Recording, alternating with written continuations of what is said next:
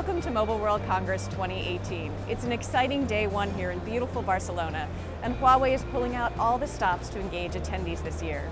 Centered on the theme of roads to a better future, this year's experience focuses on three aspects: better connections, better business growth, and better experience. Under these new mantras, we're looking at a number of familiar topics. Better connections includes 5G is now, all cloud network towards 5G, cloud and network synergy empowers B2B, IoT as a service.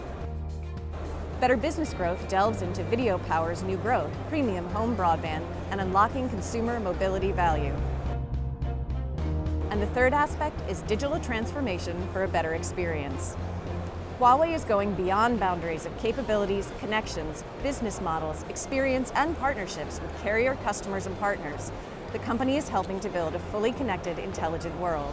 A big nod from the GSMA this year, rotating CEO Ken Hu received the award for outstanding contribution to the mobile industry on behalf of Huawei. Huawei has also been shortlisted for GLOMO Awards, which will be announced tomorrow. Also on day two, we'll see a few GSMA speeches from top Huawei leadership. Huawei will launch over 20 new products, showcase the results of its work with over 300 partners, host 5 forums, and share its experience and ideas with the industry.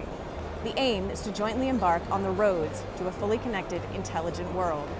Besides the digital transformation forum that we covered, Huawei's in the Fira Renaissance with the Global Services VIP Showcase, in Hall 4's Innovation City with their X Labs, and in Hall 3 with the Huawei Pavilion, a showcase of all the hottest devices of 2018.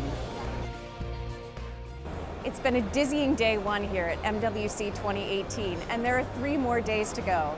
Stay tuned for tomorrow's wrap-up right here.